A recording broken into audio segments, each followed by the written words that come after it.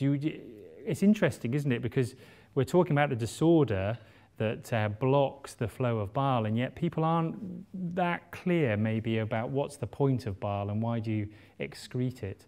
So there are a few things. So yes, it's important for dealing with food, in particular fats and emulsifying fats. It's important for absorbing fat-soluble vitamins.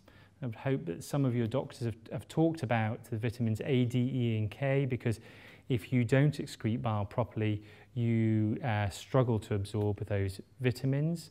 And of course, it also gets rid of something called bilirubin, which is a waste product from your red blood cells that only last a certain amount of time in your body. So bile is excreted by the liver, and it goes down what we call the biliary tree. And quite often the way we describe the biliary tree is like, well, it looks like a tree as it comes out of the liver, and say the trunk is what then connects to the small intestine. And if you think of it as little streams coming out into rivers and then an estuary, that's the way it flows. And there's also the gallbladder linked up that is in a way like a sump for bile. And that's the normal functioning biliary system that sits within the liver, and there's also some of it that sits without, that then attached is to the small intestine. And the problem that occurs in PSC is a patient's own immune system attacks those bile ducts. So if you think of them as tubes, bits of hose pipe flowing, those tubes become narrowed in certain areas.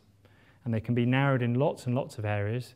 The typical picture we see is not a nice tree with branches that are flowing, but they have lots of what we call strictures, so narrowings absolutely everywhere, and they can also be in the large trunk section as well.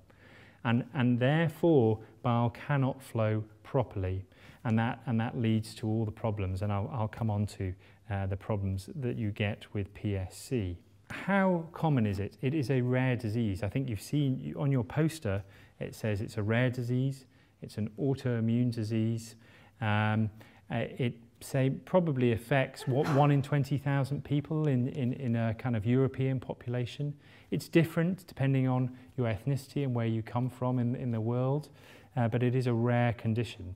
And if you're seen by our team here in Birmingham, you're seen now in the Rare Disease Centre, and that's because it is classified as a rare disease. What causes it? Well, Palak hopefully is going to find out what causes it in his career. But as yet, we don't have a definite cause for this condition. We have lots of clues. Many of you have been to meetings before, probably have heard David Adams speak about things. There's a Adams hypothesis. But I think it's fair to say we don't know exactly what causes this condition. We know it's an autoimmune condition. We have a feel that there are some triggers. We know that it's associated with a bowel condition, inflammatory bowel disease in the majority of our patients, and we therefore think that there is a link between the two. But I think it's fair to say we do not completely understand the etiology, and there's a huge amount of research going on to understand it, because the more we understand the causes, the more we can do to treat this condition.